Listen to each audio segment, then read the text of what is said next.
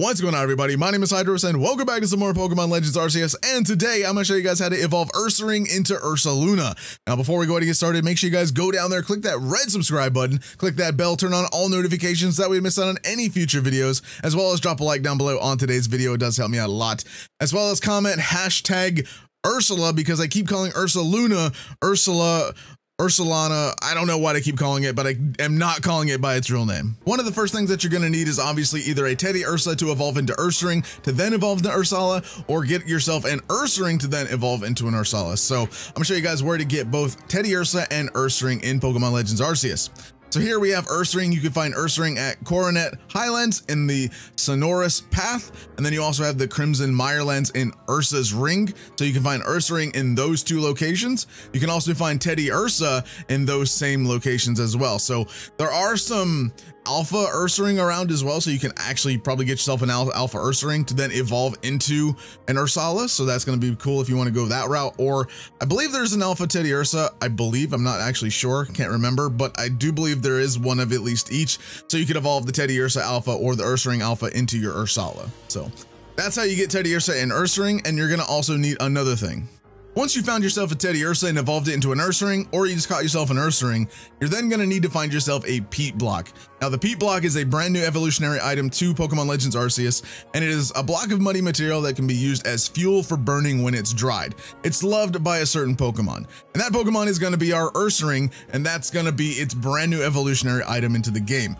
Now, the way you find a Peat Block is actually very similar to how you find Cleaver's evolutionary item, and you're going to be needing to ride on Ursala using the item sniffer and digging up items in the ground in the Crimson Mirelands. It has to be in the Crimson Mirelands. That is where you're going to find the Peat Block. Now, again, this could be the chance where you get really lucky and find it on your first try, or you could have to do it a couple times in order to actually find one. It could take you a few minutes, it could take you an hour, it could take you even longer, who knows. But eventually you will find a Peat Block, and once you do, once you have that, you will be able to evolve Ursaring into Ursala. But once you have the Peat Block, once you have your Ursaring, there is one final thing that needs to happen in order to evolve Ursaring into Ursala. The final thing that you're going to need to evolve Ursaring into Ursala is you're going to have to wait for a full moon to happen at nighttime in the game. Now, you can actually force trigger the full moon in game by going to a campsite and sleeping until nighttime each time until you get the full moon to appear. Now, the way the moon actually works in the game is similar to how the real moon works. It goes through its phases. It actually goes through the crescent moon, up to the full moon, then to the opposite crescent moon. So you can actually trigger the full moon. Each time you sleep at night, it keeps changing the moon. So sleep until nighttime until you find yourself spawning the full moon. Once the full moon is spawned in the game, when you go to your inventory to use the Peat Block, you will then notice that Ursaring says compatible. When there is not a full moon, Ursaring will say incompatible. So you can literally sleep until nighttime, go to your inventory, check and see if the Peat Block is compatible with Ursaring. If it's not, sleep again, and then repeat until it says compatible when hovering over the Peat Block.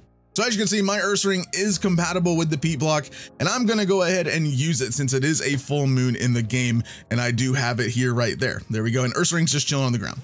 So let's recall Ursaring. Let's go to our Peat Block, and then we will use it. So here we go. This is the only way to evolve Ursaring into Ursala.